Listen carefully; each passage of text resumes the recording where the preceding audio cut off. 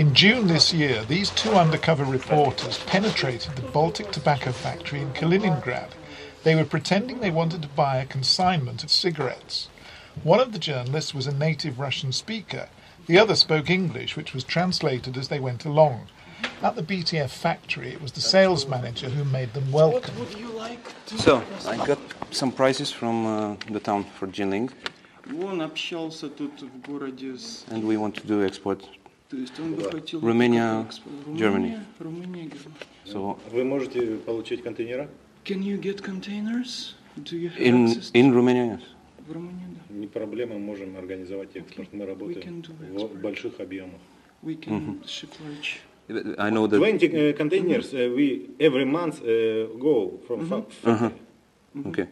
No problem. У каждого порта есть специфика принятия сигарет. Не каждый порт принимает сигареты.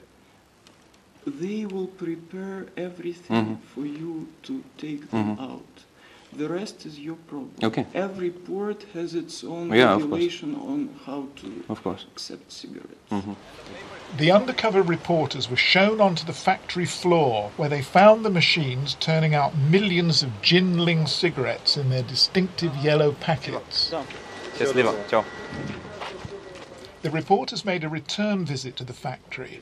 Then they were able to meet the director himself, Vladimir Kazakov. He confirmed his willingness to supply their needs. So we make the load here. Таможим, Do the custom отправляем в порт. send it to the port.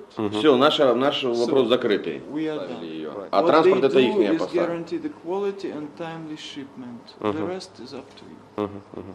with like one container, and we'll see how. Ну, для начала один контейнер. Нет проблем, для нас это... No problem. Один контейнер делается 8 часов. 8 часов делается. It's 8 hours of work. This undercover video, made by reporters from the Washington-based International Consortium of Investigative Journalists, is the first concrete evidence that points to Kaliningrad as a source of smuggled cigarettes, which Western authorities say are now flooding into Europe.